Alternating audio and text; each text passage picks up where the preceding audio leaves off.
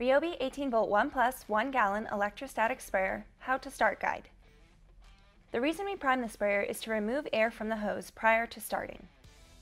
First, make sure the hose is securely attached to both the unit and the tank. Next, ensure your nozzle selector is tightened securely. If the nozzle selector is not tight, the nozzles will leak during application. Turn the nozzle to high for the most effective priming. Once the nozzle is set to high, hold the trigger until the spray is consistent and even. This could take up to 60 seconds depending on the air trapped inside the hose. Keep in mind, the unit needs to be parallel to the ground while priming the unit for optimal performance. Be mindful of the location where you are spraying, since liquid will still come out of the nozzle during the priming process.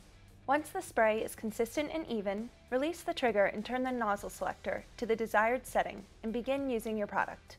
To save chemical, you can prime using water before adding in your desired solution.